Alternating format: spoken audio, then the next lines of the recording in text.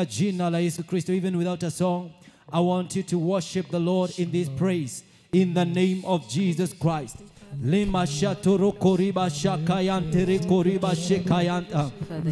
Oh God, how we worship you. We give you all the glory, we give you all the honor. We give you all the adoration, oh God, in the name of Jesus Christ. The hidden glory of God, the glory of God, Jesus Christ, that you are with God in creation and still are today in the heavenly praises. We worship you, we give you all the honor, we give you all the adoration, we honor your name, Jesus. For you are the lion, and yet you are the Lamb of God. We worship you, we exalt you. Lama shetere karina mashanda, yekoriba shandoro koriba zakayanda, lema shatere bo zakayanda. From our hearts, Lord, we worship you, we exalt you, Lord. We honor you, Jehovah God. Mashetere keantere ba zakayanda. In the name of Jesus Christ. Tunakuabudu e Bwana, twaliinua jina lako, wastahili sifa zote, unastahili kuabudiwa, hakuna mwingine kama wewe, hakuna mkulinganisho nawe Bwana, hakuna mkulinganisho nawe Bwana. Katika jina la Yesu Kristo, tunakiri ya kwamba wewe ni mkuu sana, ukuu wako hauelezeki Bwana. We cannot explain how great you are, Abba Father, for you are great that we can stand more than we can think about or imagine. In the name of Jesus Christ, you are more than what is said about you, Lord. We worship you, Lord. We exalt you, Lord.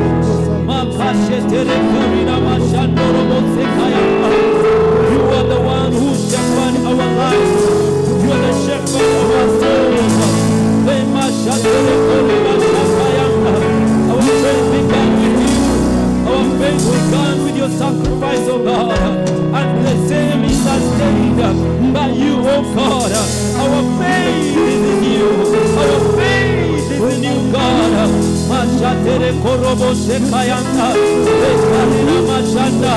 Yema sotoro koriba shakayanda. Yema shetere koriba shakayanda. Yema shetere korobo kosayanda. Thank you, oh God, for an opportunity to identify with your name.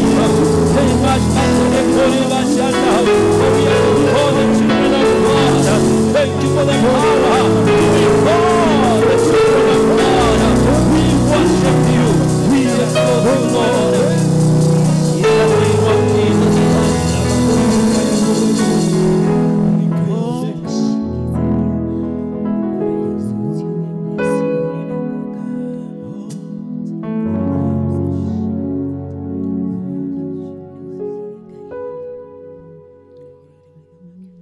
We worship you, Jesus. We exalt you, Lord. We give you all the honor, Lord.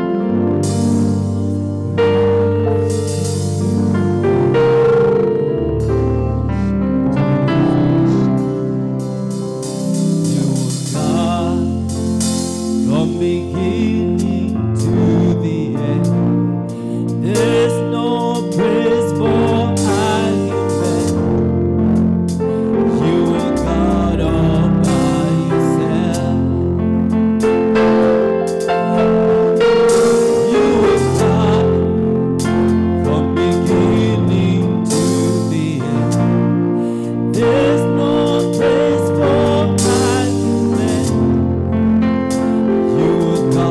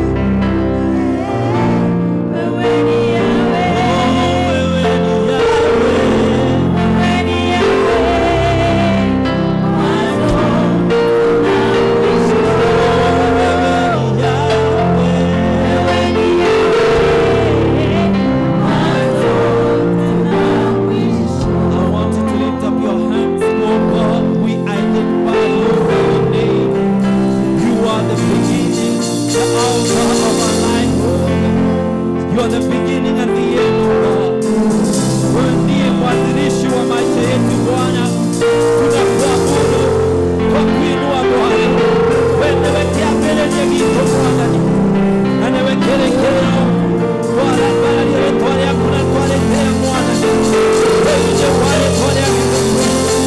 Ninaomba ya kwamba ukainue mikono yako na kuabudu Bwana katika jina la Yesu Kristo. For you at the end, in the name of Jesus Christ. Rekarina mashandore kori bashatayanga.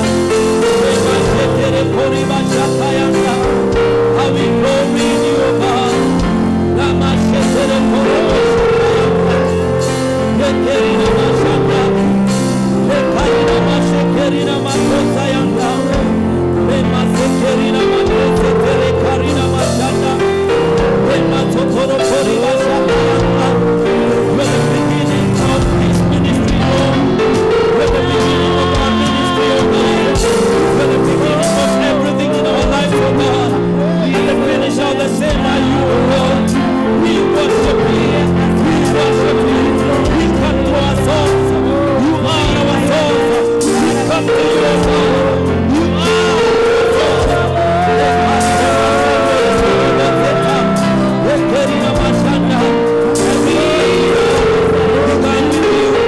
In the name of Jesus. In the name of Jesus Christ.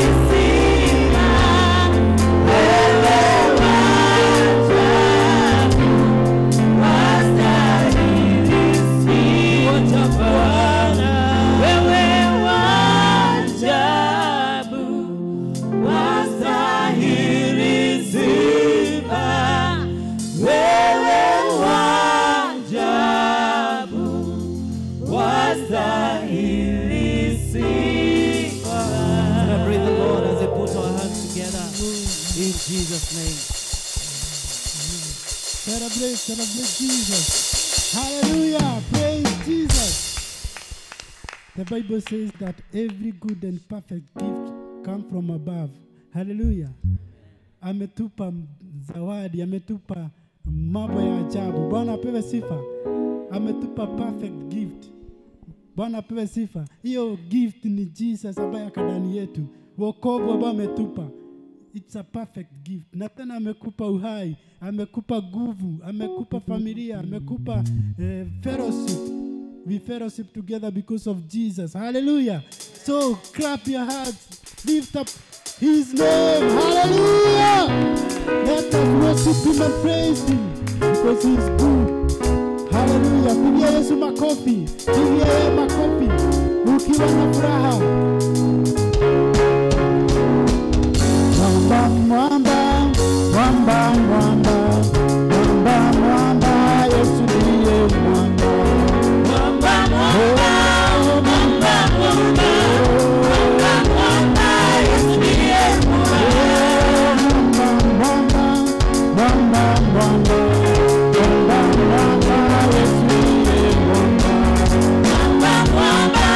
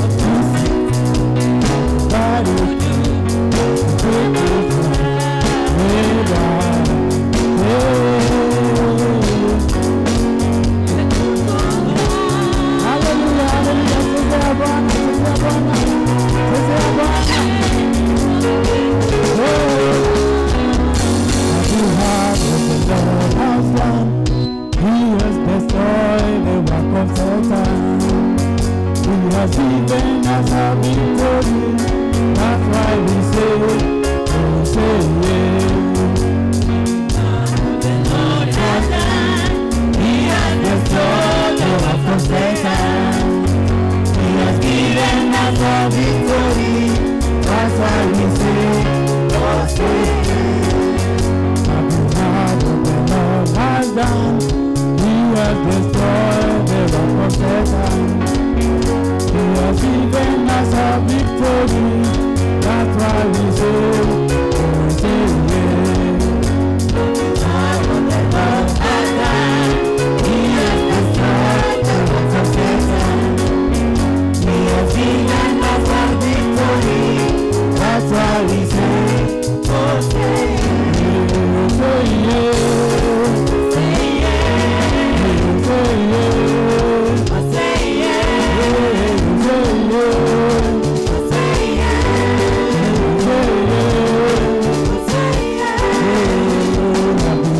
What the Lord has done. He has destroyed the work of Satan. He has given us a victory. That's why we say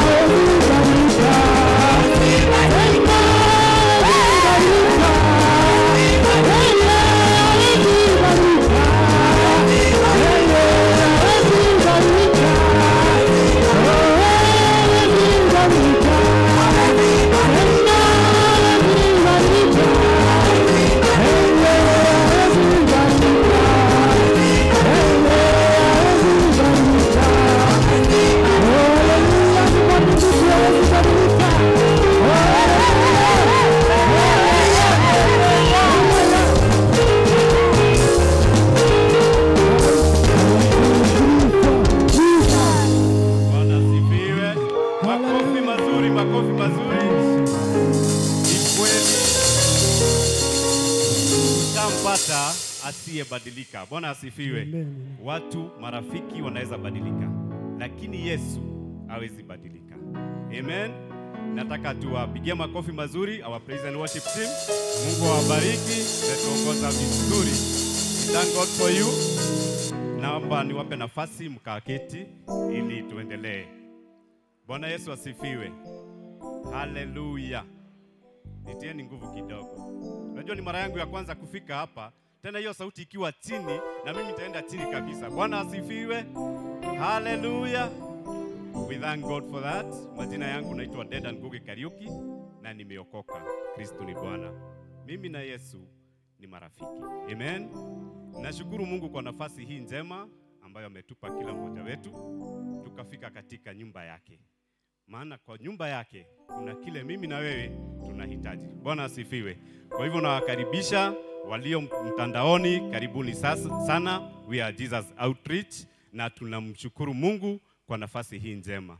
Pia ningetaka kutoa shukrani za kipekee kwa my dad Bishop and mom Pastor Josephine kwa kunipa nafasi hii nikasimama katika haya madhabahu. I don't take this for granted. Thank you for your guidance, thank you for your mentorship, and may God bless you. Amen. Situwapigie makofi. Si wamelea ni vizuri. Si wamenilea. Tuwashangilie kidogo. Kwa nafasi hii sijui kama kunaye mgeni ambaye ametutembelea siku ya leo. Ikiwa ni mara yako ya kwanza, tunatambua uwepo wako hapa. Kama uko pale umekaa chini, naomba tu unionyeshe kwa ishara ya mkono. Tunaye yeyote ametutembelea? Praise Jesus. Tumpigie makofi. Tumpigie makofi. Karibu sana. Hata sisi tulija siku ya kwanza tukiwa wageni. Kama mimi nikija, nilikuwa nimekaa pale. Na mwenye alikuwa anaongoza ibada ni rafiki yangu. Na siku nataka kutambuliwa kama mgeni. Sasa akiuliza kama kuna wageni, nilikuwa tu najipinda. Na yule alikuwa mbele yangu, najipinda asinione. Bwana asifiwe. Lakini Mungu ni mwema, tulikuwa tukiwa wageni, sasa sisi ni wenyeji. Kwa hivyo nawe dada, karibu sana. Na ibada inapoisha, usitoke kwa haraka. Ukalimbie tu hapa, kunaye atakushughulikia. Bwana asifiwe. Amen. Kwa nafasi hii, nataka kutuita wanakwaya, wanatumbuizo, wana administration. Kwa hivyo tuwape makofi mazuri na ni warembo. Karibuni sana wanakwaya. Karibuni sana. Tuwape masikio yetu, tusikie wametuandalia nini. Karibuni sana. Wapigieni makofi kabla tu wafike hapa.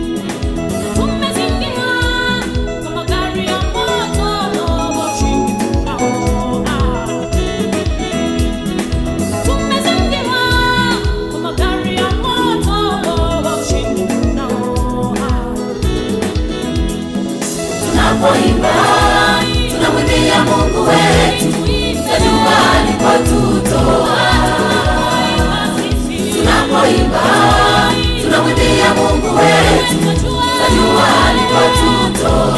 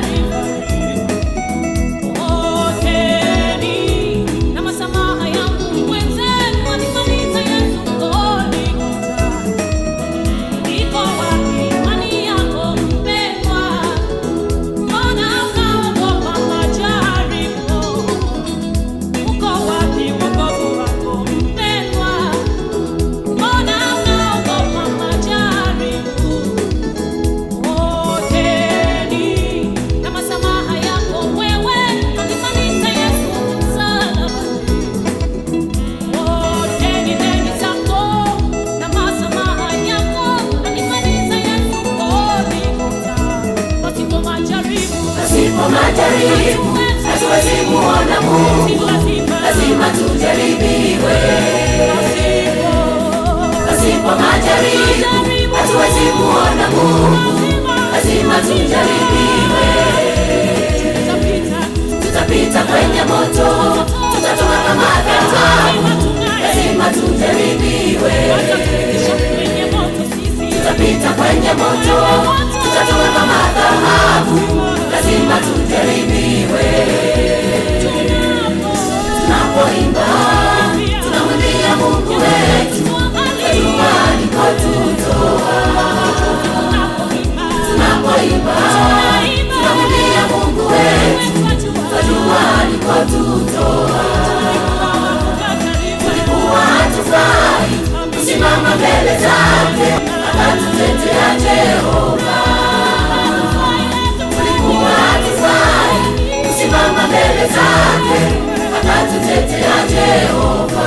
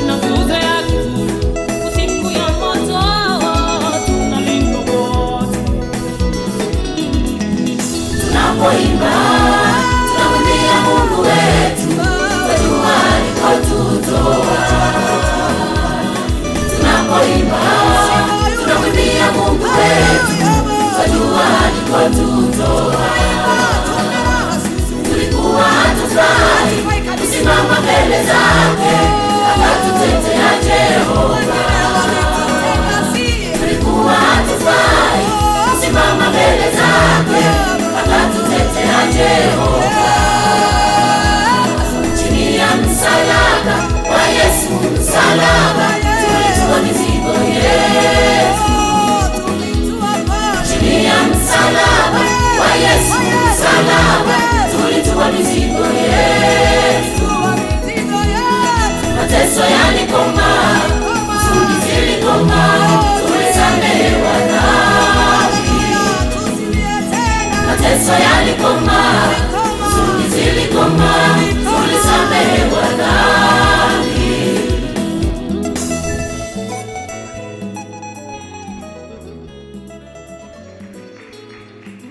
makofi, tuwapigie makofi mazuri. Thank you wanakwaya. Ni kweli njia ni msalaba. Wapigieni makofi mazuri. Huo ujumbe ni wa maana sana. Ni ujumbe ambao unaandamana na mambo hayo tunayapitia. Bwana asifiwe. Nafikiria ni vizuri wakati mwingine tunachukua mambo ambayo si kama kawaida, ila tu tunaona ni Mungu ametutendea. Bwana asifiwe. Nataka tu kuhadithia kidogo, na maybe wale watu waliosoma group of schools those days, kama mimi, Brother Simon, Brother Muinami, au tumesoma group of schools those days. Tukitoka twende nyumbani, ulikuwa unaenda about 4 kilometers away from school. Nakumbuka ni group of schools, unaenda 4 kilometers away. Sasa ukifika pale nyumbani, kunayo kazi ambayo lazima ungefanya. Upende usipende, hiyo kama umekula ama hujakula, ni lazima ungefanya. Either unyunyizie mimea maji, ama kuna zile jerrycans za 20 liters kama 3 lazima ujaze maji. Sasa hapa umetoka mbio shule, ukifika nyumbani unapata nyumbani kumenyamaza kimya. Njaa ndio hiyo, kuchoka ndio hiyo. Nakumbuka those days kamati ya disciplinary ilikuwa kali sana. Afadhali tu ufanye kazi kama una njaa, lakini usikutane na hiyo kamati. Bwana asifiwe. Kwa hivyo unajikaza tu ukifanya kazi hiyo. Lakini kuna siku nyingine, kwa bahati mzuri, unaenda nyumbani.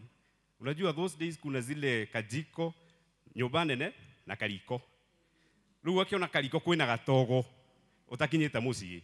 Unasema good, mama yuko nyumbani. Bwana asifiwe. Hata kama kuna kazi, mama ako wapi? Ako nyumbani. Kuna kitu hata kama ni katurungi tu utapata kabla ufanye kazi. Na hiyo siku unajua kama umempata, hakuna kamati ya disciplinary. Bwana asifiwe. Kwa wakati huu tuna bahati, mama yuko nyumbani.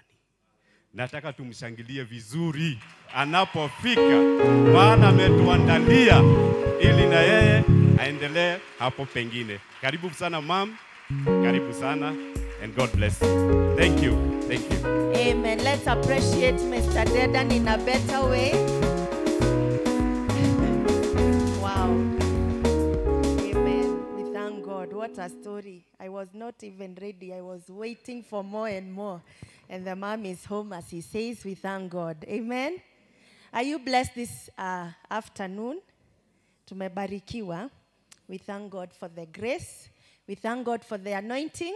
Na hata wewe kutia kauli, kukata kauli ya kuja kushiriki na sisi. We bless God. Feel at home. Feel at the feet of Jesus. This is the best place you can ever be on such a Sunday. And we bless God because hata mwezi haijaenda sana.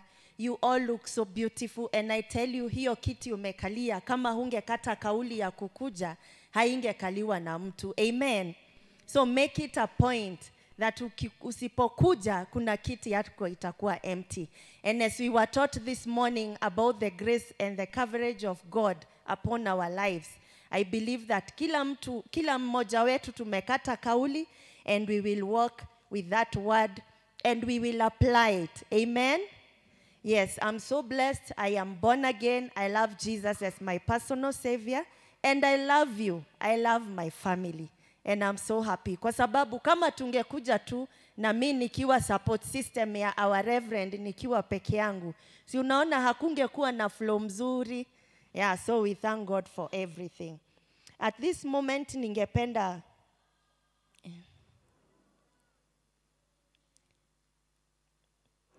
I'm sorry, ni simu misbehave hapa, but we thank God. I want to have that scripture, Proverbs chapter 22 verse 17.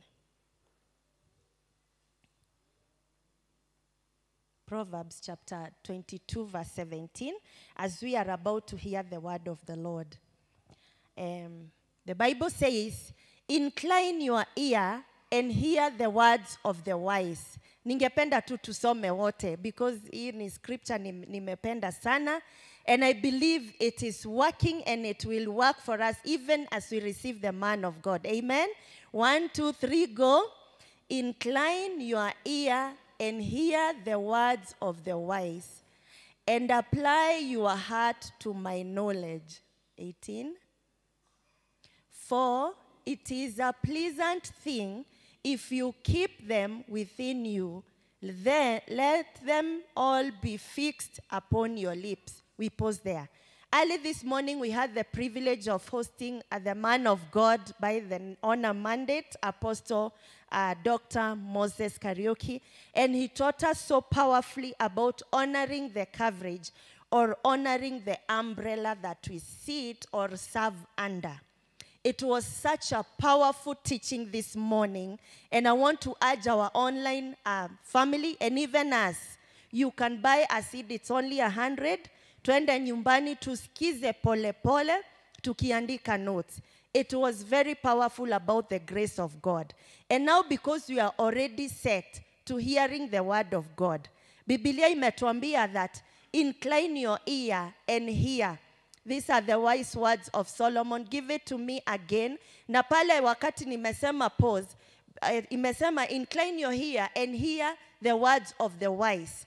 Mungu mwenyewe haongeangi tu kuongea. Mungu ananena hekima. Mungu ananena neno ambalo anajua atakuja kulitimiza. Mungu anajua ananena neno ambalo litaleta mwangaza na nuru katika maisha yetu. Mungu ananena neno la kwamba itakuwa ni ishara ako pamoja na sisi. Praise the name of the Lord. Kwa hivyo Solomon anasema, Bwana, na heri ungenisikia, na heri unisikize, na mimi niweze kusikia maneno ya hekima, nayo nitaiweka in my heart. I will apply it in my heart. Praise the name of the Lord. Hili neno lisije likapotea, lisije likaibiwa na distractions, lisije likaibiwa na hasira, lisije likaibiwa na hata baridi ambayo imejaa. Praise the name of the Lord. Na wakati tunamalizia inasema ya kwamba we apply it on our lips. That this word tutainena, tukiipokea, Mungu akiachilia, tukiweka kwa roho, nasi tutai-apply in our day-to-day lives. Amen. That is the word Apostle alituachia ya kwamba, even as we have the honor coverage, praise the name of the Lord, tunaeneza injili ya nyumbani mwetu, tunaeneza injili ya mtumishi wa Bwana, na hata sasa wakati tunapokea neno lake, tutaeneza injili ya kwamba Mungu alitunenea, na Mungu ametutembelea, Mungu ametuponya, Mungu ametukomboa, Mungu amewasha nuru yake juu yetu, Mungu ameachilia upendo wake, Mungu ameachilia upako wake, Mungu amenikumbuka, Mungu ameniguza. Praise the name of the Lord. And now without much ado, kindly help me even as we rise up to appreciate the servant of God, the father of the house, our prophet, Reverend John MBUGUA. If you love your father, you can appreciate him much better as he comes. He is so sharp today. Amen. Amen. Amen. Just a minute. Just a minute. Good morning, sir. Good morning, madam. You're looking very sharp. And we are ready to receive the word of God, even as God uses you as his own vessel. Church, with much joy, let's appreciate Reverend Joe.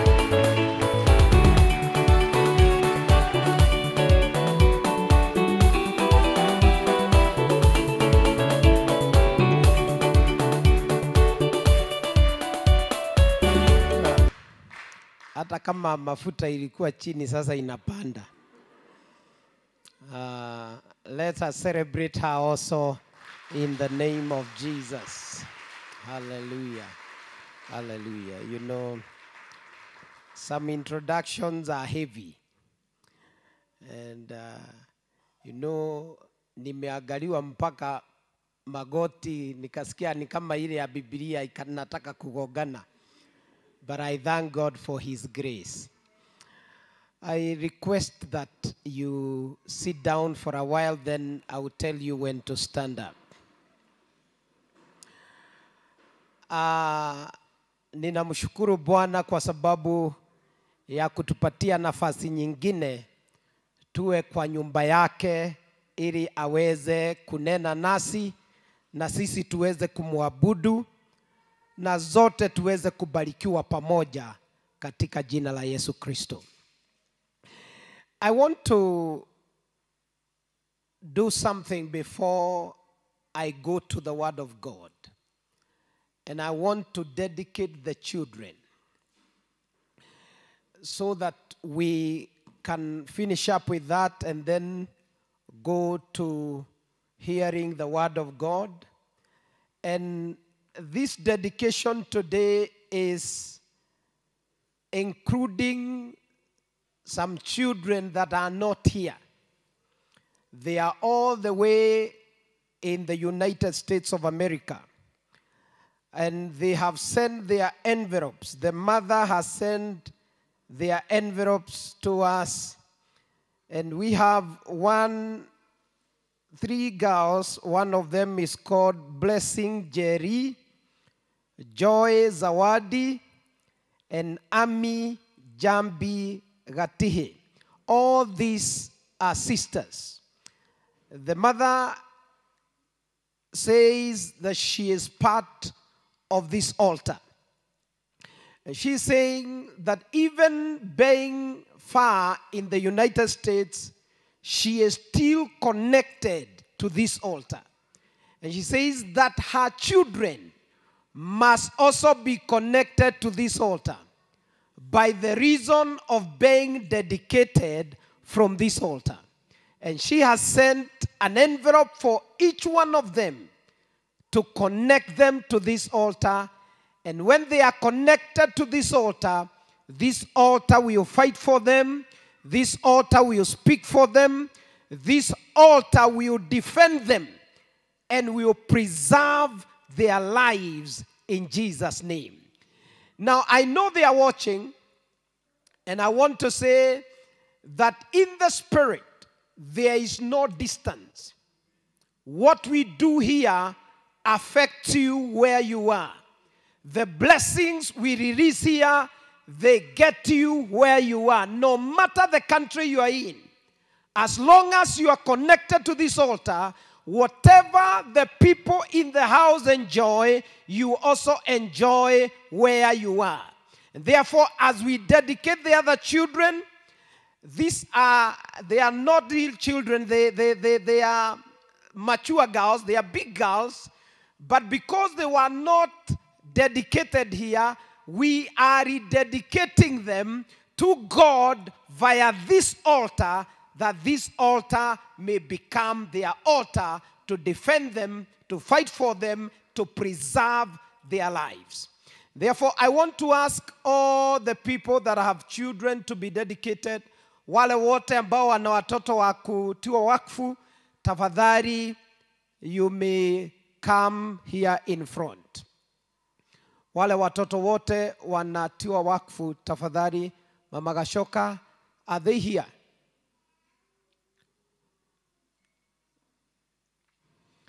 Hallelujah. If they are not here, then okay, I see. Okay, come. Let them come in Jesus' name. We are putting these envelopes on this altar, representing every one of the girls, as we also dedicate these other children. Please just line up and closer to the altar in Jesus' name. In Jesus' name. Hey, watu hapa wamefanya kazi kabisa. Tuwapigie makofi. Hallelujah. Okay. Wewe uko na wawili? Okay, sawa. So, I request the church to be upstanding in the name of Jesus. Let's pray together. And before we pray, I want to say this, that it is the will of God that children are dedicated. And we dedicate them so that we can commit them into the hands of God, the God that is able to keep, the God that is able to preserve, the God that is able to mold and make them become. When we put them in the hands of God, then their lives are secure. Their lives will progress, and they are preserved from every power of the enemy. That is what we mean in this church when we dedicate them. We are putting them in the hands of God. We are removing them from the hands of the parent and putting them into the hands of God. Therefore, as we pray, we are releasing these children into the hands of God, that God may preserve them and that God may mold their lives and make them what He had designed from the beginning. I request the church to lift up your hands towards these children together with their parents, and let's pray together. Father, in the name of Jesus, we thank you and we worship your name this morning. We declare that you are God, and besides you there is no other. You are the blesser of men. You have blessed these parents with children. My Father, we thank you and we worship your name. There are many other parents that are crying today because they have no children.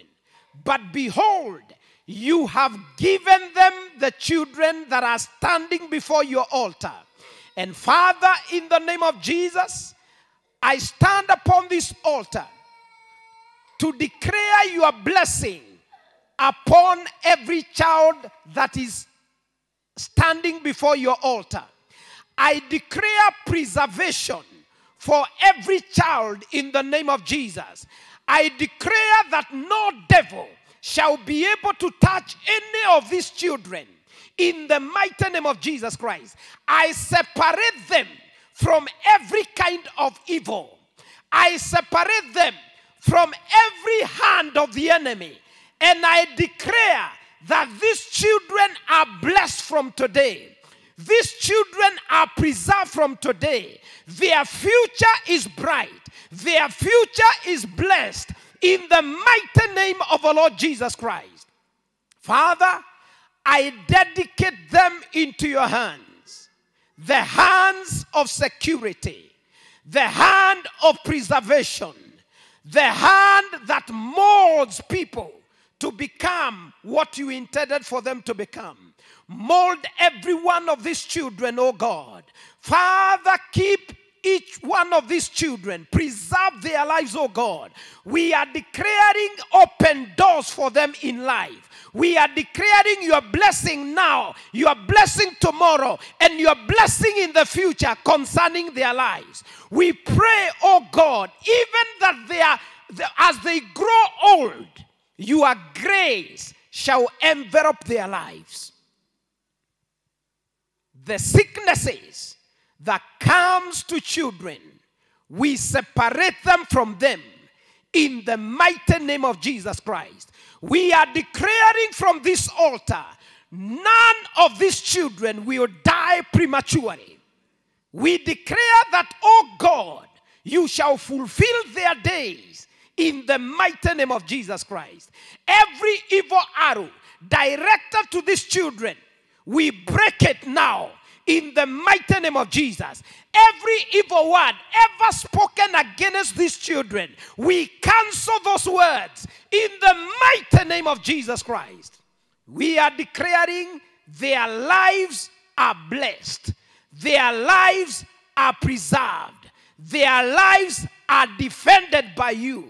We cover each one of them with the precious blood of Jesus Christ. And we declare that this blood will keep them, will speak in their lives, and will defend them from every attack of the enemy. Together with the ones that are in the U.S., oh God, Father, whose envelopes we have put here on the altar, we speak concerning the life of Emmy Getihi. We speak upon the life of Joy Zawadi and Blessing Jerry in the name of Jesus, combining them with this ones that are alive on the altar, declaring their lives blessed, their lives preserved in the mighty name of Jesus Christ. Father, as I lay my hands on these children, I declare their preservation. I declare their blessing. I declare that their lives are hid in Christ in you, in the mighty name of Jesus Christ. I dedicate you in the name of Jesus Christ into the hands of God. I dedicate you in the name of Jesus Christ into the hands of God. I dedicate you in the name of Jesus Christ into the hands of God. I dedicate you in the name of Jesus Christ into the hands of God. I dedicate you in the name of Jesus Christ into the hands of God. I dedicate you in the name of Jesus Christ into the hands of God.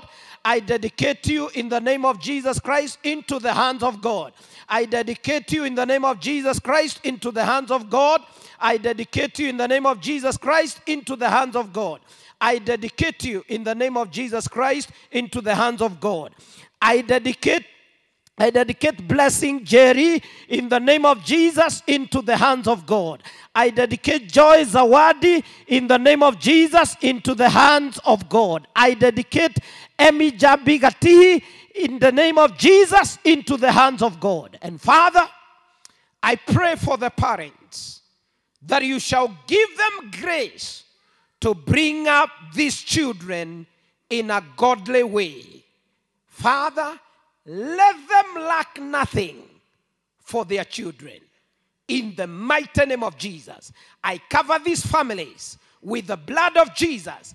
I dedicate even the mothers, the fathers, and the entire families into your hands. Let these families be blessed. Let your glory rest upon these families. Let people say that God is with them. We thank you, Father.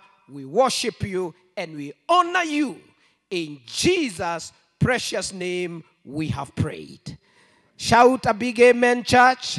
Let us celebrate the Lord for these children.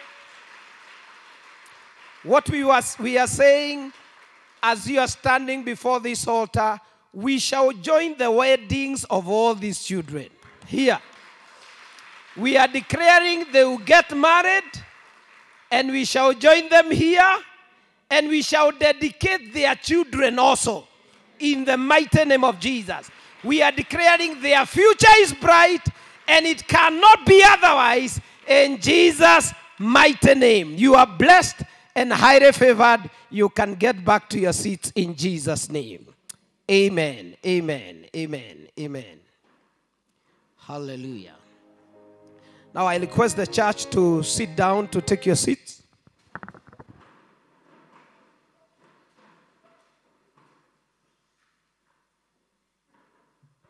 Hallelujah, hallelujah, hallelujah. The Bible says in that scripture that we always mention here, in the book of Job 22, verse number 28, and you shall decree a thing, and it shall be established for you. Now, what we have declared today concerning those children, it will be established by God in their lives. We shall join them in holy matrimony. They shall have children, and we shall dedicate them.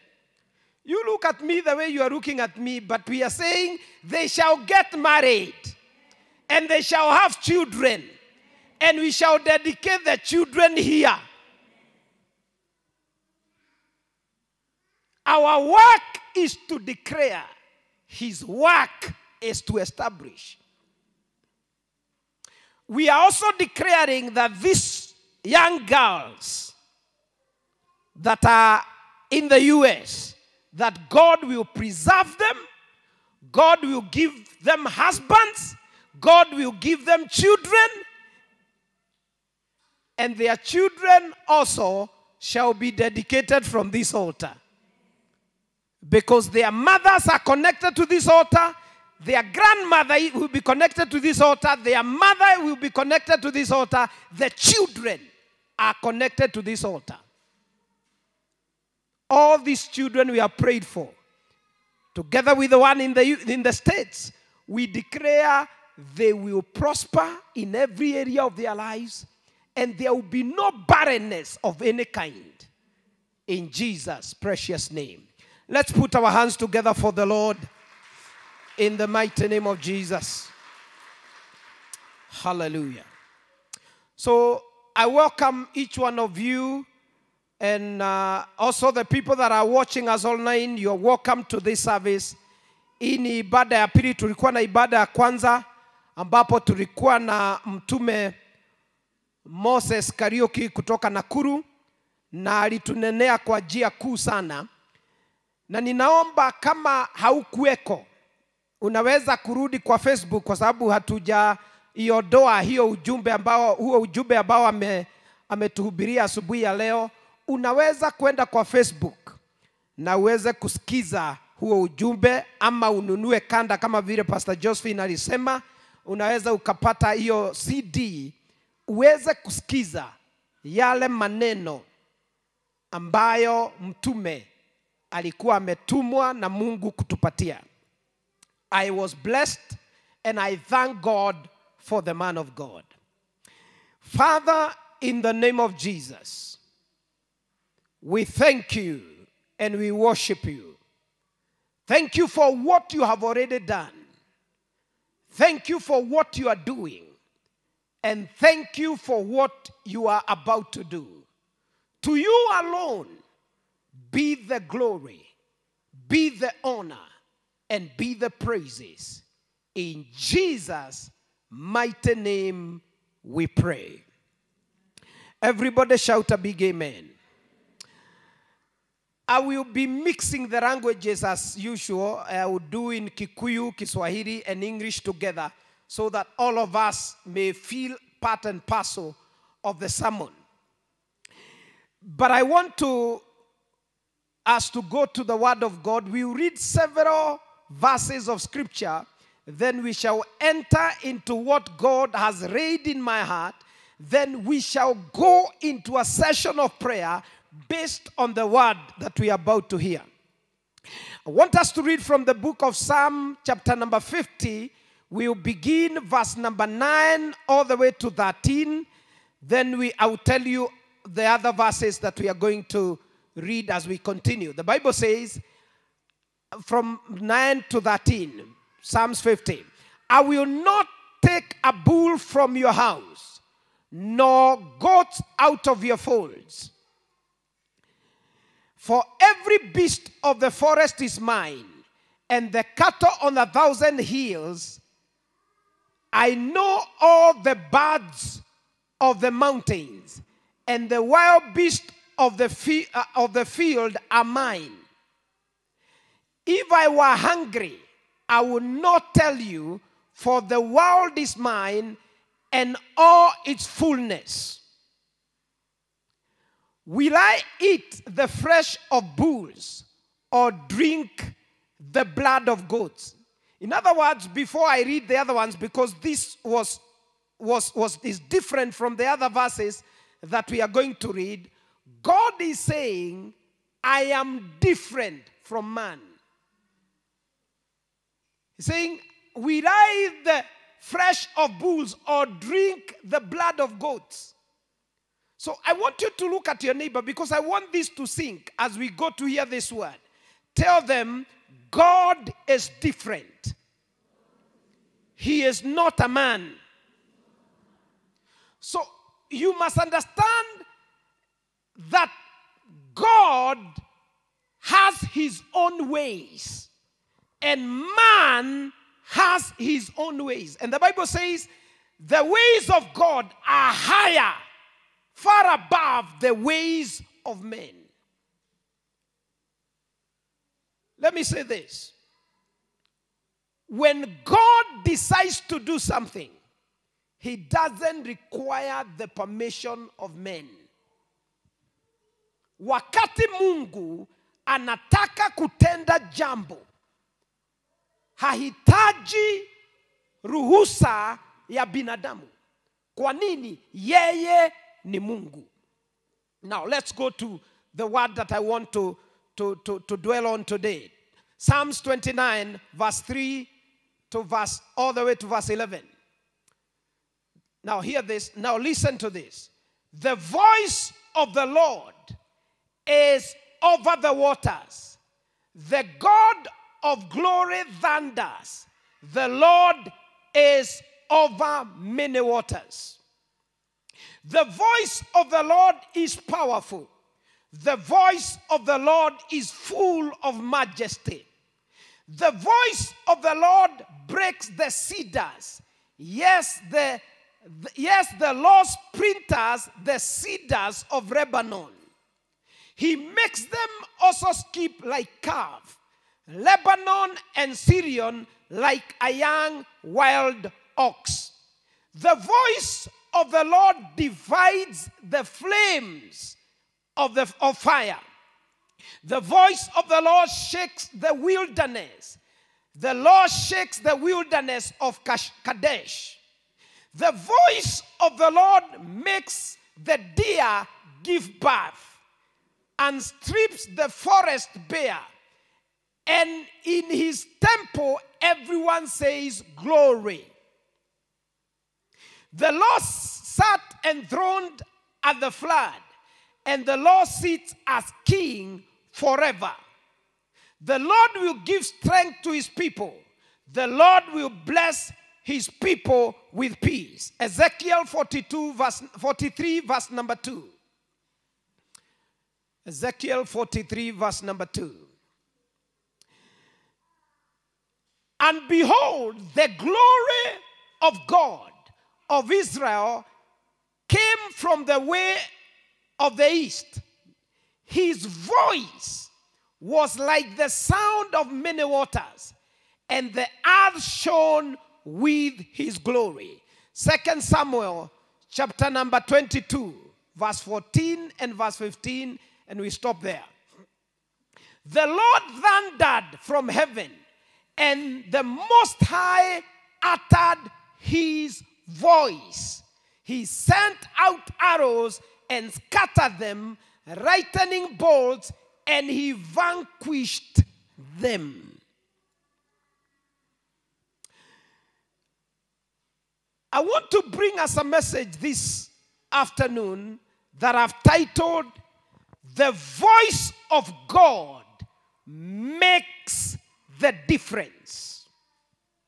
The voice of God makes the difference. Ya kwamba sauti ya Mungu ndio inaleta utofauti. Mugabo wa Ngai niguo urehaga utiganu muturire-ini. The voice of God brings all the difference. Let me make some few statements as I begin this sermon. And say, the voice of God is greater than the voice of man and the voice of the devil. Mugabo wa Ngai ni munene na wina hinya gukira migabo ya andu na migabo ya ngoma. His voice is greater than the voices of men and the voices of the devil. Number 2, where the voice of God is, that is where the power of God is. Halia mugambo wa Ngai uri, hau neho hinya wake ukoragwo. Pahala sauti ya Mungu iko, nazo nguvu zake ziko hapo. Where the voice of God is, that is where his power is. Number 3, you can never hear the voice of God and remain the same. It is impossible for you to hear the voice of God and remain the same. Gotingihotekeka wigwe mugabo umete kwi Ngai na muturire waku wikare oro uguo hana. No nginyanagia mugambo ucio wa Ngai weke undu muturire-ini waku that will be evident, that will be a testimony that God has spoken into your life. Number 4, the voice of God contains the power that can change anything and everything. The voice of God contains the power that can change anything and everything. Mugambo ucio wa Ngai ukoragwo na hinya thiini waguo wa gucenjia indo ciothe na maundu mothe thiini wa muturire. And I am praying that God will speak into your life. God will speak into your families. God will speak into your situations. Why? Because it is that voice of God that will bring the difference in your life. Rĩrĩa Ngai aria thĩinĩ wa mũtũrĩre waku, aria thĩinĩ wa family yaku, aria thĩinĩ wa kĩhiko gĩaku, aria thĩinĩ wa mwĩrĩ waku, that is what brings all the difference. Number 5. When God speaks, things are created out of nothing. When God speaks, things are created out of nothing. Ogwo nĩ kuga atĩrĩrĩ, hĩndĩ ĩrĩa Ngai aria, heindo na maũndũ mombagwo kuma he kĩndũ hatari. I will explain as we continue. Ya kwamba wakati wowote Jehova ananena, kuna vitu ambazo zinaundwa kutoka kwa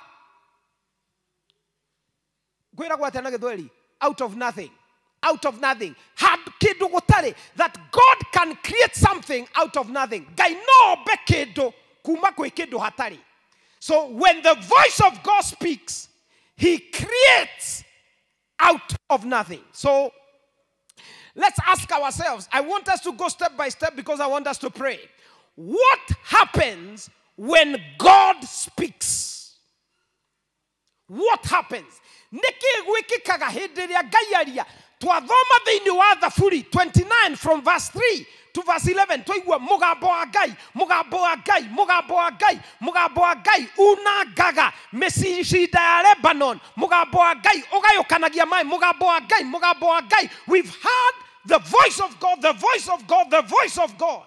So there must be something very important. When you see a whole psalm being dedicated to speaking about the voice of God, there is something special about the voice of God. Ogiona Bible ekiandika mithitari mingi uguo ya mugambo wa Ngai no nginyanagia gukorwo mugambo wa Ngai heno ndwikaga yatwira mugambo wa Ngai unangaga mitarakwa ya Lebanoni ugayukanagia mai wikaga maundu maria andu matangihota gwika.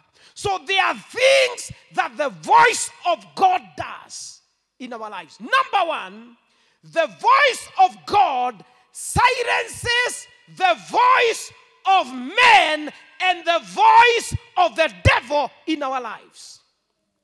Mugambo wa Ngai hindi ria woka okiragia migambo ya ngoma no gakiria migambo ya andu thiini wa miturire itu. Gutiramakania uria andu maugite, gutiramakania uria ngoma igite. Ngai wona aria akajaga miario yothe migambo ya ngoma na migambo ya andu. And I am declaring in this service, may God speak in your life that He may silence the voice of man and the voice of the devil concerning your life. Lift up your hand and say, Father, in the name of Jesus, speak in my life. Uganage kwa Father, thine wale twaria Jesu, aria muturire-ini wakwa. Hindi ria Ngai aria muturire-ini waku, ahingaga migambo yothe, arugamagia migambo yothe ya ngoma na migambo yothe ya andu.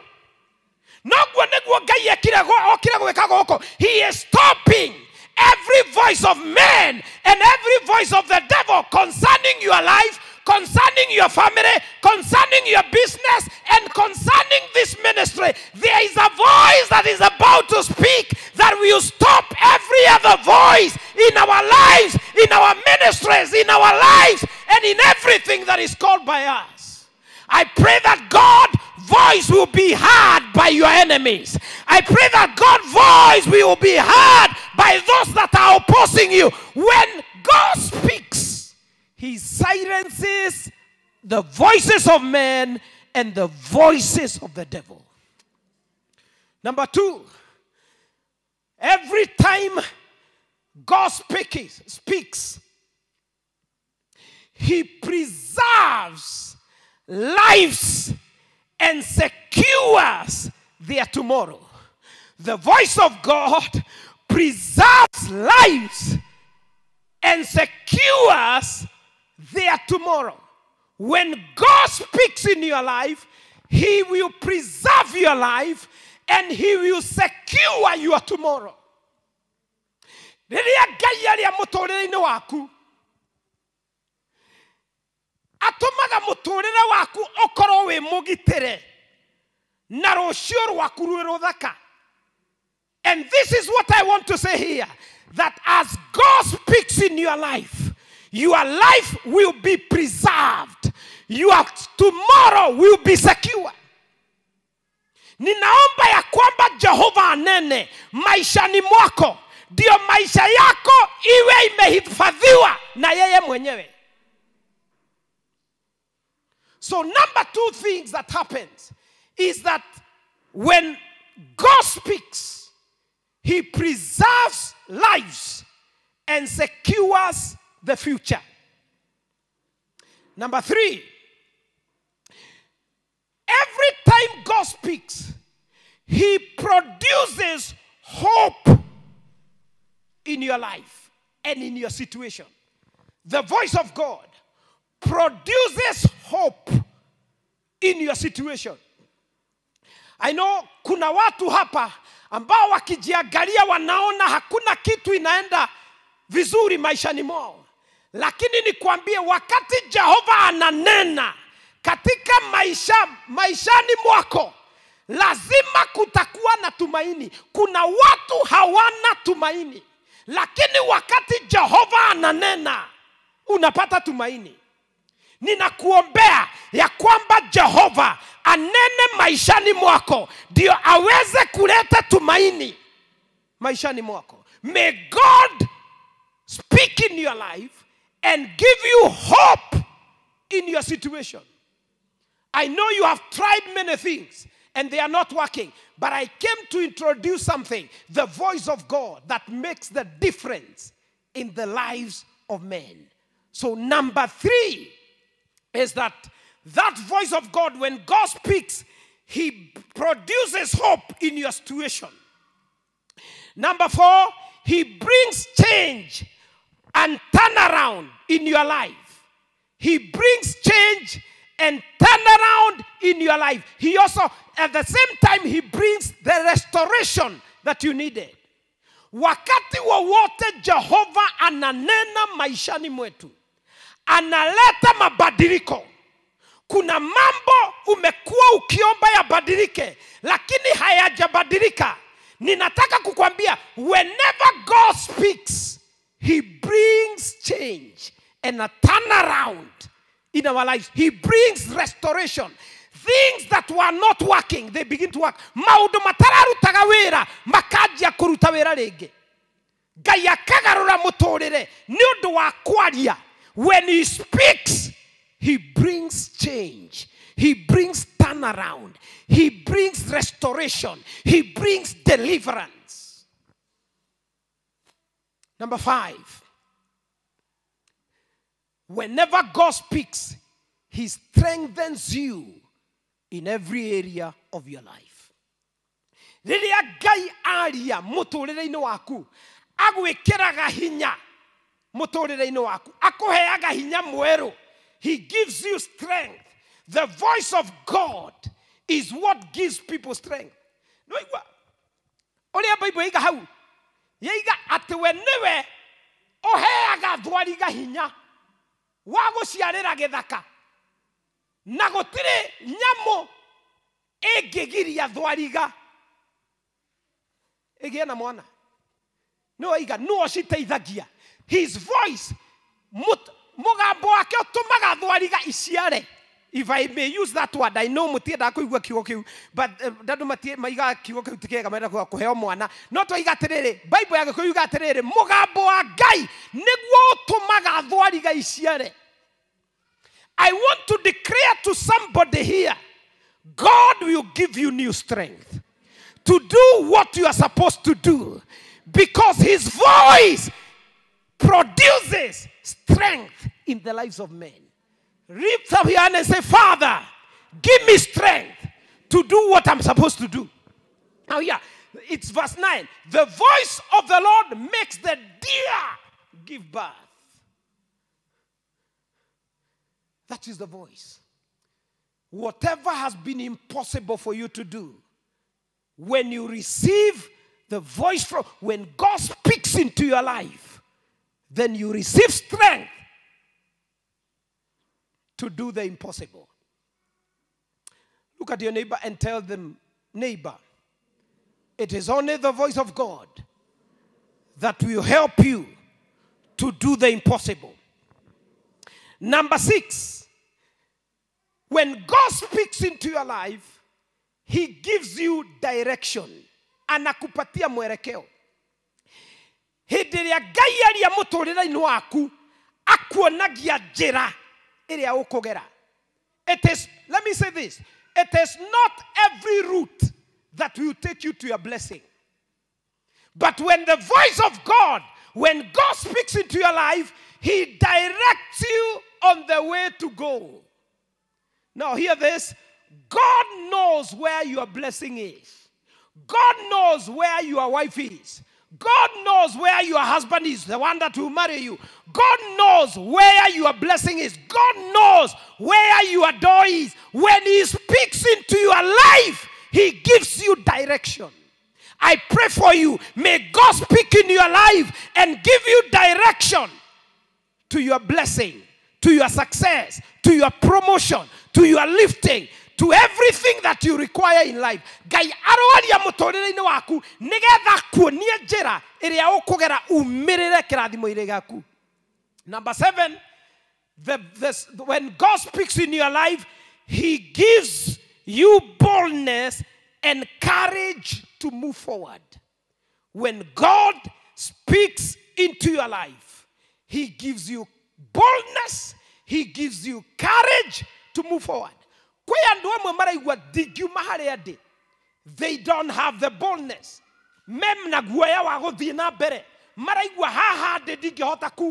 But Gai aria mutorere-ini waku akoheaga oshamba waguthie na mbere. Ndahoya andu guku maheo shamba waguthie na mbere. Ujasiri ya kusonga mbere. Boldness and courage to move ahead.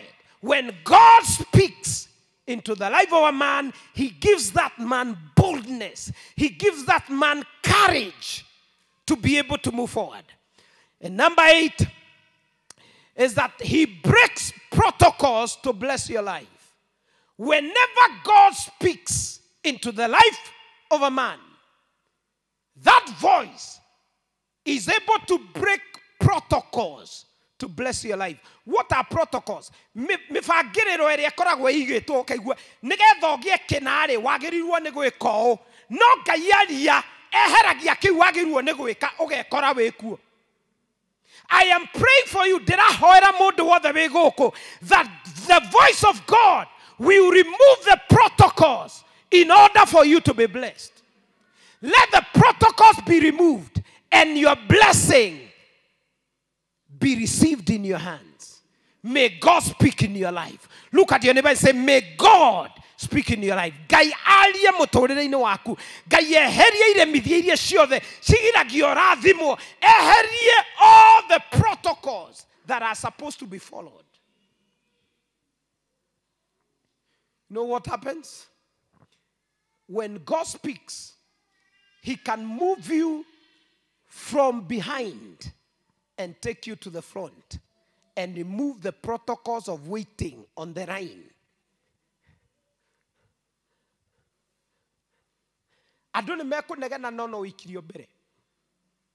That's what happened. And let me tell you this. Even when God has spoken and the protocols are removed for your blessing, there are people who will not be happy.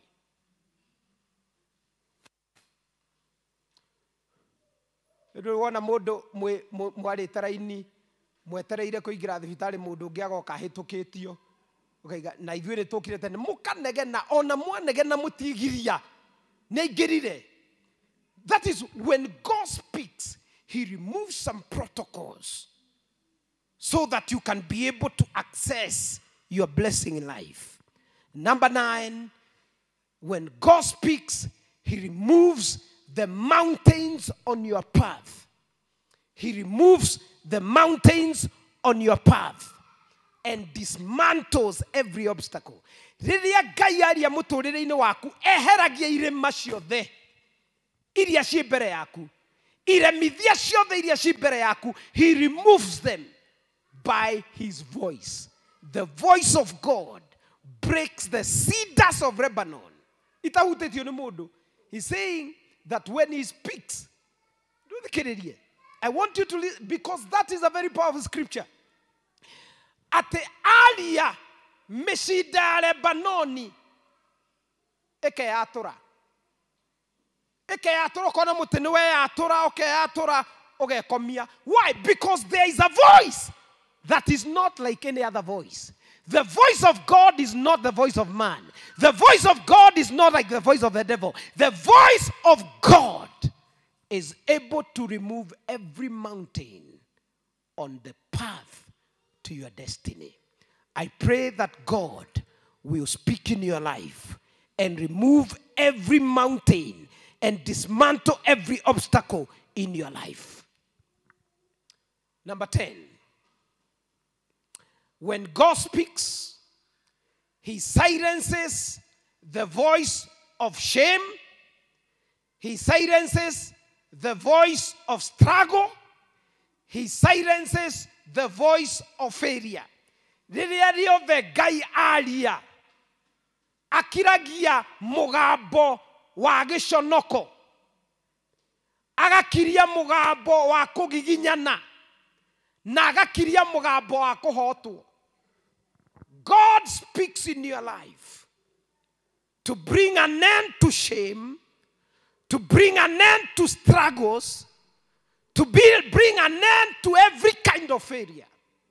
When that voice comes, it is a voice that has the power to stop every shame, to stop every struggle, and to stop every kind of failure. And number 11, and I want to stop there. Every time God speaks into the life of a person, he disappoints the expectations of the enemies. Riria Ngai aria muturire-ini waku aunangaga kĩrĩgĩrĩro gĩa thũ ciaku. Arĩa marerĩgagĩrĩra wone ũru agathukia kĩrĩgĩrĩro kĩao, akaunanga kĩrĩgĩrĩro kĩao. He disappoints the expectations of your enemies.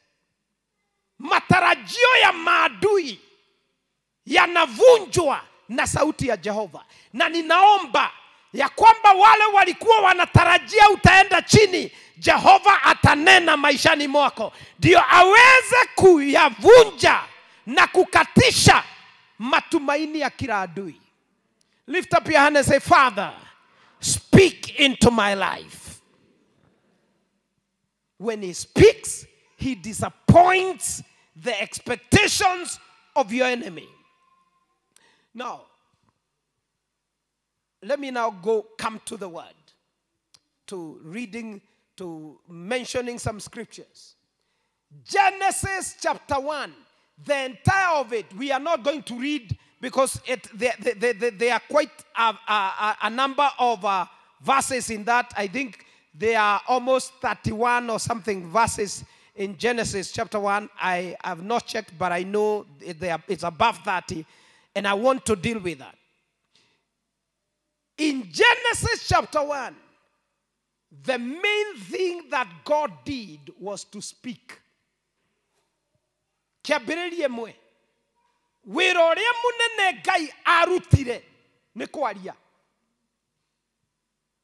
Nĩ kwaria. The Bible says he spoke and the light came. He spoke and the heavens were formed. He spoke and the land was made. He spoke and the fish appeared. He spoke and the animals appeared. He spoke and all the plants came out from the ground. Ngai akĩaria ũtheri ũgĩũka. Kwĩna nduma ũtheri ũgĩũka. Ngai akĩaria igũrũ rĩkĩũmbĩka. Ngai akĩaria thĩ ĩkĩũmbĩka. Ngai akĩaria nyamũ cia rĩera-inĩ cikĩũmbĩka. Ngai akĩaria nyamũ cia gũkuruma ikĩũmbĩka. Ngai akĩaria thamaki ikĩũmbĩka. Ngai akĩaria maũndũ mothe makĩgacĩra. The voice of God made everything that you see and everything that you don't see. That voice. It is the voice of God that made the difference. Please, can we read Genesis chapter 1, verse number, let's begin verse number 1.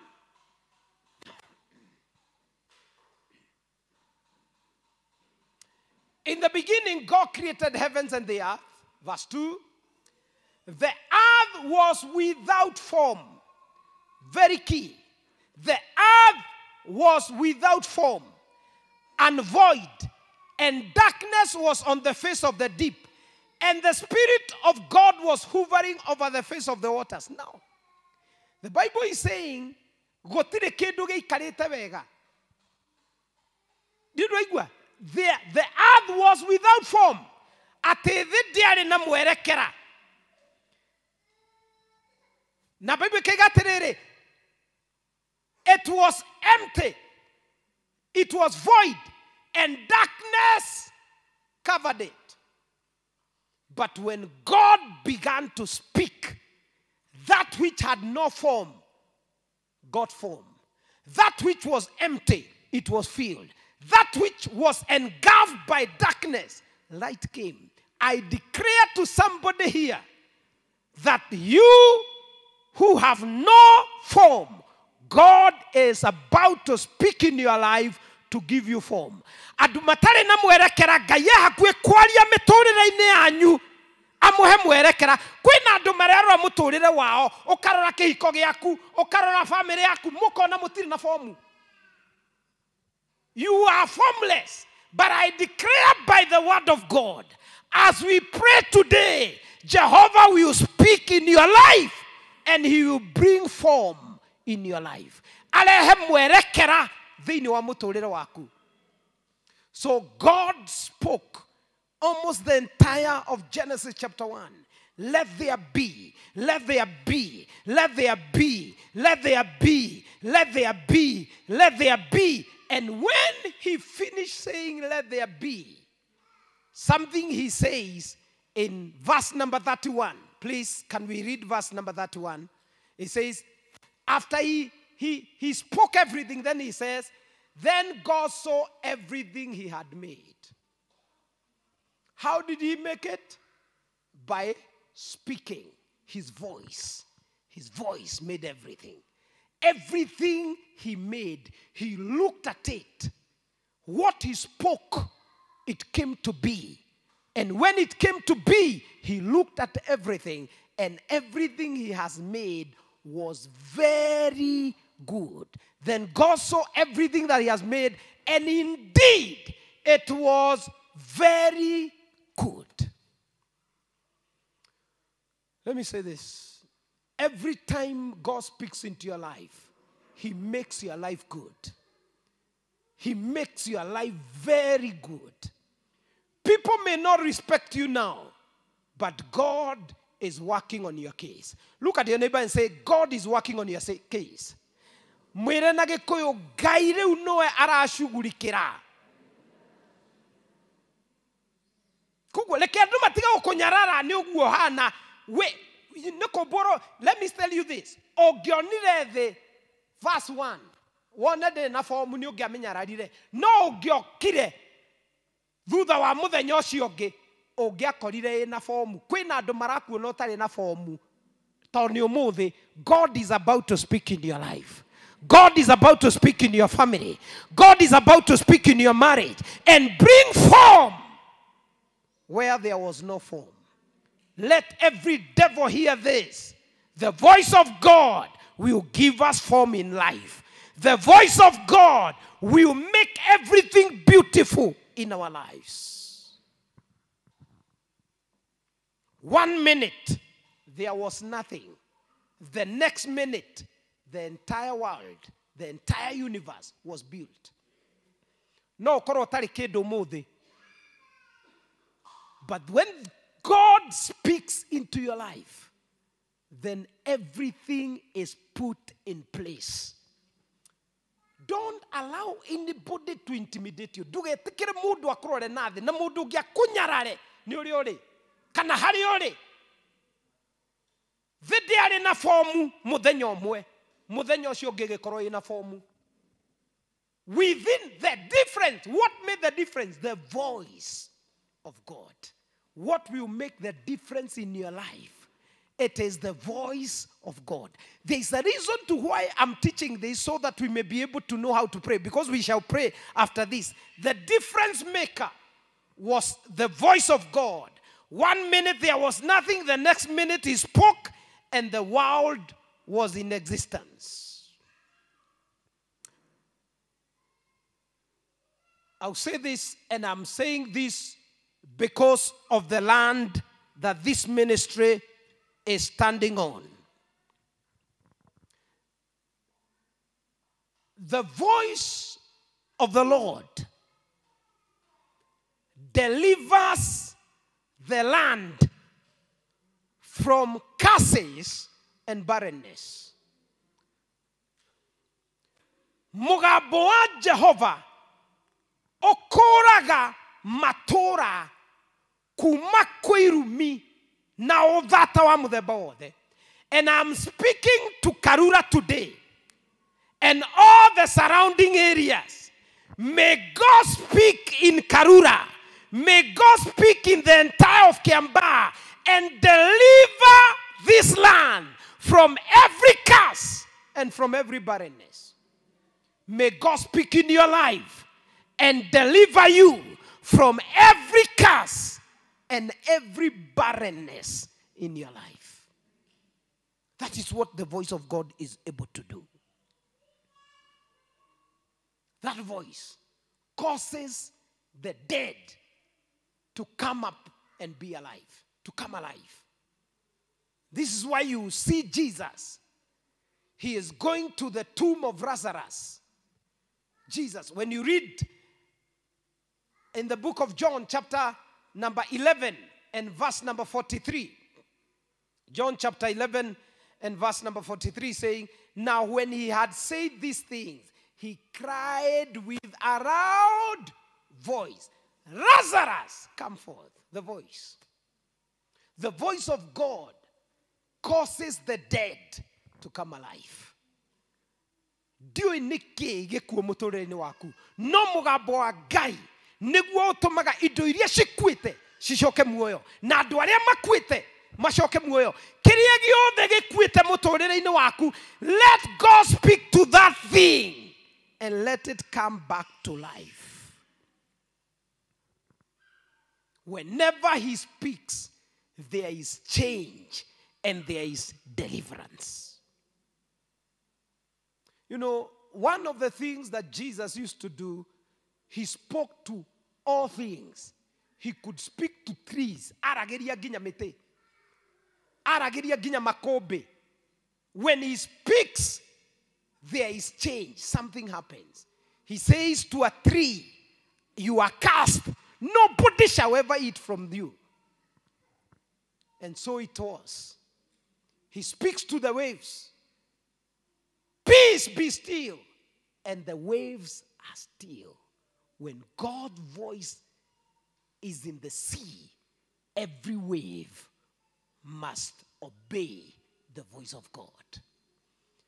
I declare that even as we pray today, that God will begin to speak in our lives. I want to read one verse in the book of Matthew chapter 8 verse 8 in KJV, in King James Version. This is somebody who had a servant that was sick.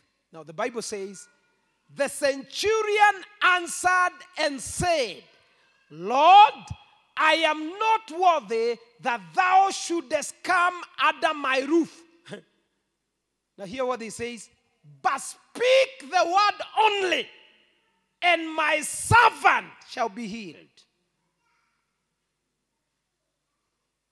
Erie Jesu, nie diagere we oke wakwa. No dako ya terere, aria kiugo tu, na dugata yakwa ne kohona. That's what we are talking about. God will speak in your life and change happens and deliverance takes place. So the voice of God is able to give you a new beginning. And I am praying this morning or this afternoon that God will speak in your life and give you a new beginning. The voice of God is able to scatter your enemies. I said number one, the voice of God is able to give you a new beginning. And number two, the voice of God is able to scatter your enemies.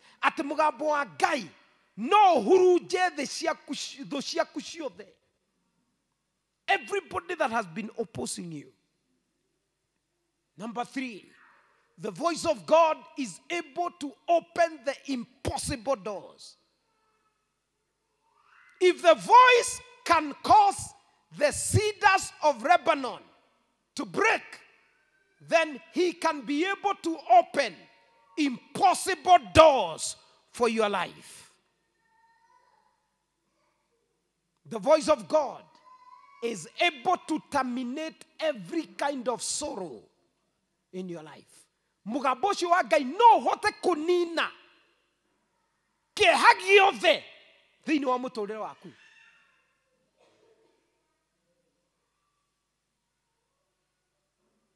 Whatever has been bothering you, that voice of God is able to terminate. The voice of God is able to give you speed in life. There are people who are lagging behind. Adomatigate wana duda maroria toka kinyare. Dauka kukwera tere mugambo wa Ngai no hote gwikira ihenya muturire-ine waku, that you are able to overtake and to reach before others. Why? Because of the voice of God. The voice of God is able to give you the favor that you require in life. It is able to give you the kind of breakthrough that you require in life. It is able to give you the increase, the harvest, whatever you need in this life. This voice of God is able to deliver it to you.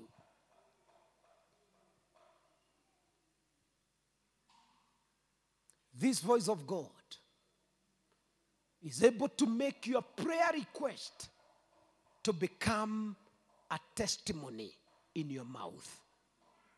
He is able. Look at your neighbor and say, what you need is God to speak in your life. Eno shumuriganithia naiko kiri orafatara ni Ngai arie muturire-ine waku. And let me say this. The voice of men and the voice of the devil, they can never be compared to the voice of God. Whenever God speaks, things happen. He makes sure that things happen as he has spoken. Twathoma atiriri maundu maria aririe Genesis 1 Akinya thata wanu, akimona mothe na akiona ni mega. Why? Because God follows his word to perform it. Ngai arumagirira kiugo giake nigetha kihingie. Na gutire kiugo gigamucokerera kiumite kanua gake gitahingitie wira uria kirutite. That's what the Bible says in Isaiah 55 verse number 11. That no word that has come out of my mouth that shall come back to me void. So shall my word be that goes forth from my mouth. It shall not return to me void, but it shall accomplish what I please, and it shall prosper in the thing for which I sent it. That is how powerful the word of God is. Whatever word he speaks, it shall not go back to him without doing what he sent it to do. As God speaks to your life today, I see there will be change in your life.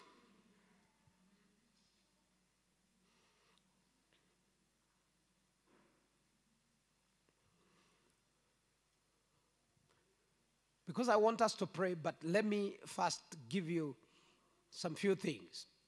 The Bible says in the book of John, chapter number 6, verse number 63.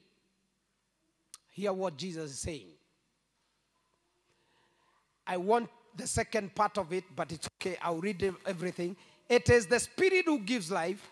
The flesh profits nothing. Now hear this, the second part of this verse. The words that I speak to you are spirit and they are life. When God speaks into your life, he envelops you with his own life. Show me the devil that will touch you when you are enveloped by the life of Christ.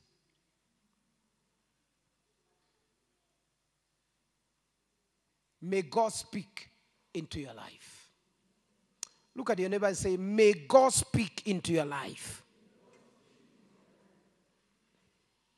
You know, this God, he specializes in the impossible situations. He specializes in the impossible situation. Where korago e jorua ya gwika maundu maria andu maiga matingikika. And I am praying that he will speak and the impossible will happen in your life. Now, as God speaks into your life, I declare that every failure will turn into success. As God speaks into your life, I declare every breakdown will turn into a breakthrough. As God speaks into your life, every disfavor will turn into favor in Jesus' name. Every sickness will turn into health in Jesus' name. And every demotion will turn to promotion in the name of Jesus. Every closed door will turn to be an open door for you in Jesus' name. The only thing that will make it happen is the voice of Jehovah. He will cause every kind of discouragement to turn into encouragement. He will cause every kind of stagnation to turn into progress. He will cause every type of death to become life. In the name of Jesus. I declare as God speaks into your life, every curse turns into a blessing. every rejection turns to acceptance. I want everybody to be upstanding now. Every weeping will turn to joy. And every shame will turn to honor.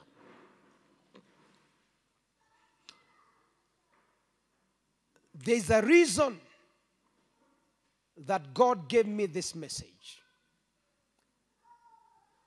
I want us to take time now,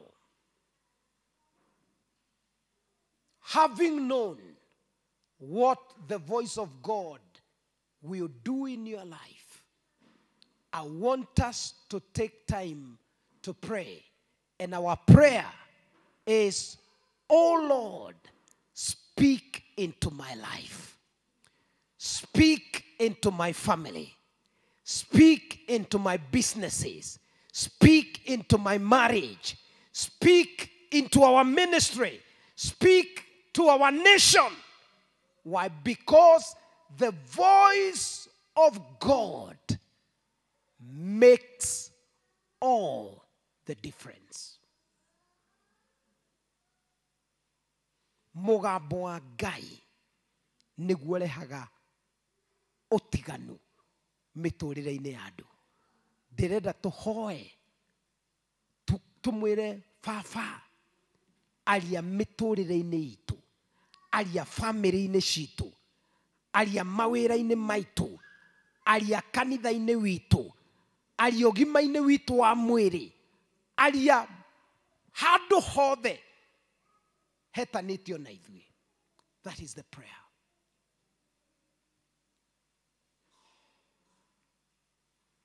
I request the praise team to come to the altar in the name of Jesus.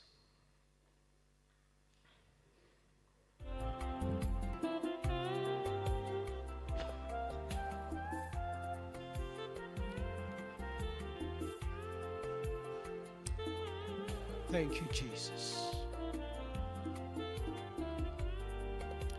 Lead us in one worship chorus.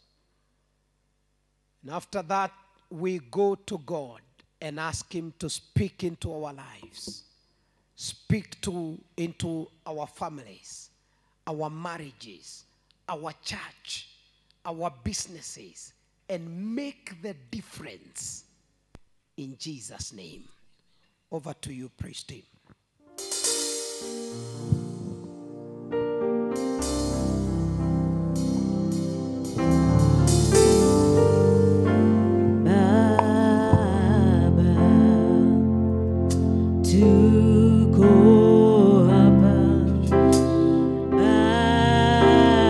Baba,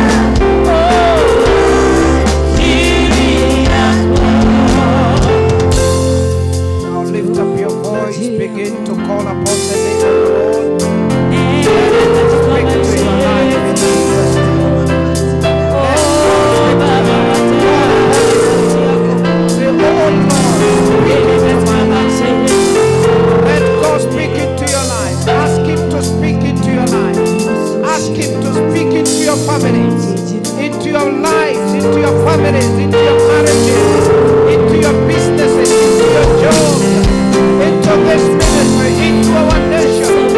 Let the voice of God be heard in our lives. In the mighty name of Jesus. Oh Lord, Father, I pray. Speak into my life, oh God. In the mighty name of Jesus. Speak into my life and bring change. Speak into my life and give me success. Speak into my life and give me breakthrough. Speak into my life, oh God.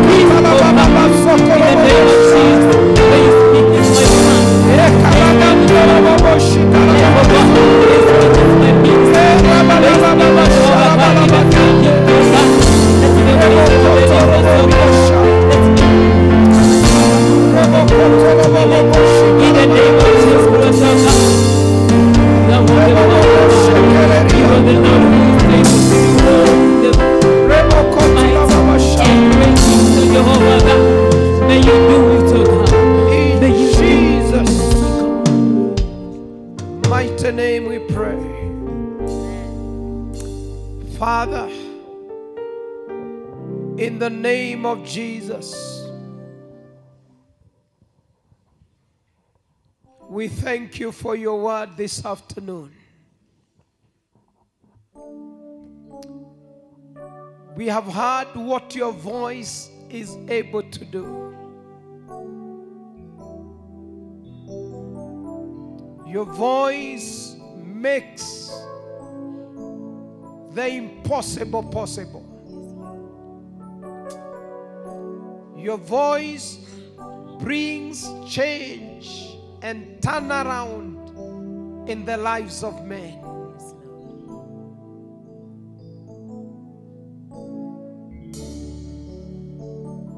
Your voice delivers your children from every kind of calamity.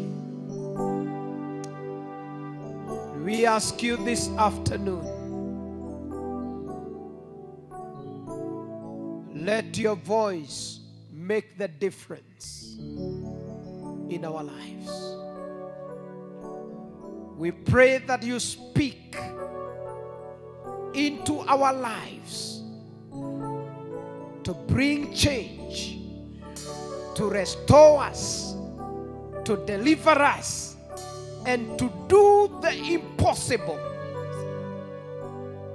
In the name of Jesus. Speak into our marriages. Speak into our families. Speak into our businesses. Speak into our jobs. Speak into our church. And speak into our nation, Kenya. And let there be change. Let there be transformation. Let there be deliverance. Let there be new strength from your voice.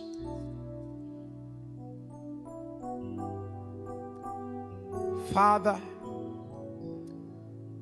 where there was failure, let your voice bring success. Where there was breakdown, let your voice bring breakthrough. Where there was rejection, let there be acceptance. Where there was barrenness, let there be fruitfulness.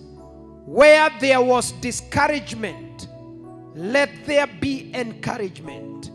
Where there was stagnation, let there be progress. Where there was weeping, let there be joy. Where there was defeat, let there be victory in Jesus' name. Where there was shame, let honor prevail. Where there was bad news, let there be good news. Where the doors were closed, let those doors open. And where there was demotion, let there be promotion.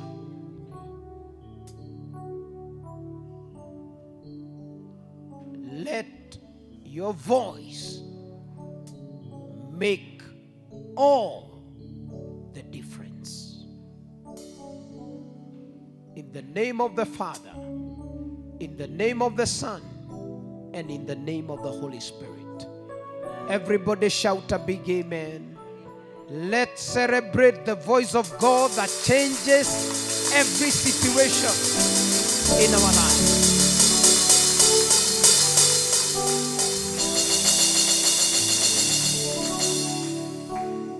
I pray that God will not only speak now, but He will continue to speak in your life. There are few things that we must do if God will continue to speak in our situations. If we are going to continue to be helped by the voice of God, there are few things that we must do.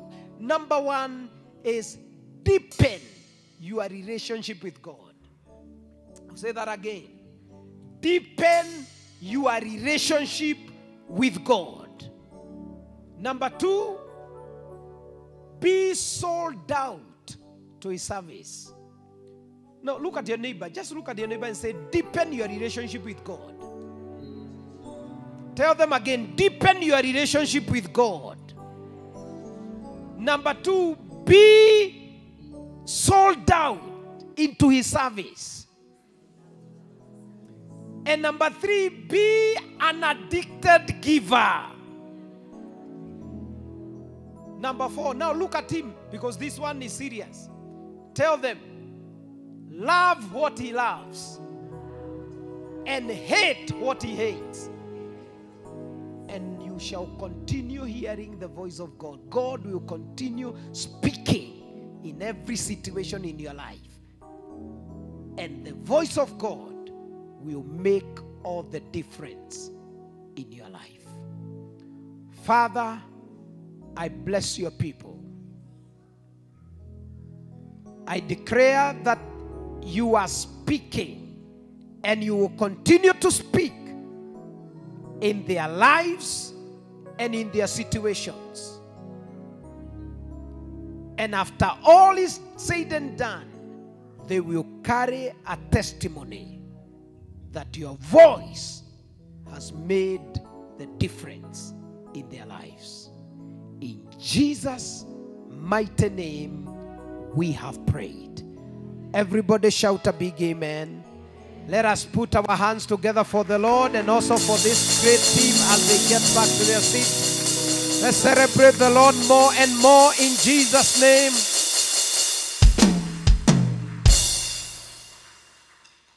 So anytime God spoke, there was change. There was creation. Whatever was not there in your life, the voice of God is creating it. In Jesus' name.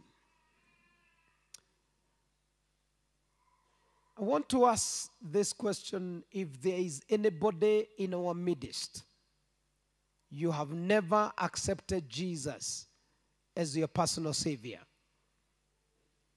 I want you to know only Jesus can make the difference in your life. If you have never accepted Jesus as your Savior and you would want to be born again this afternoon, I request you to lift up your hand. I will pray for you to receive Jesus. If you have backslidden, I will also pray for you to come back into the kingdom. If there is anyone of that kind, please lift up your hand and we will pray together with you. Okay. There is none. So this is the time to worship God now with our offerings, with our tithes, with our seeds. So please package your tithe, package your offering, package all the gifts that you brought into the house of God. And if you need an envelope, please lift up your hand. The ushers are ready. They will give you one. And the people that are online, on your screen, there is the pay bill number that you can be able to use to do your giving. And the money will be safe in the account of the ministry. In Jesus' name. Hallelujah.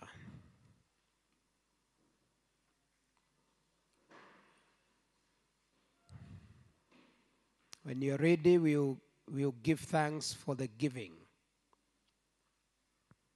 Let's pray together. Father, in the name of Jesus, we thank you for speaking to us. We thank you for now giving us this opportunity that we give to the work of the ministry. As we do it, Lord,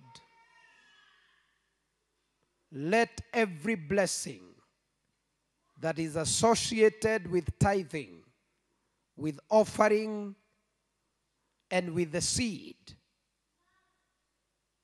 let it envelop all of us. Bless the work of our hands. Increase us in every area of our lives. We thank you, we worship you, and we honor you.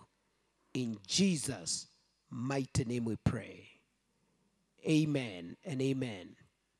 I request that today we lay our offering, our tithes here on the altar for today. In Jesus' name. Just come lay them on the altar. Let them touch the altar.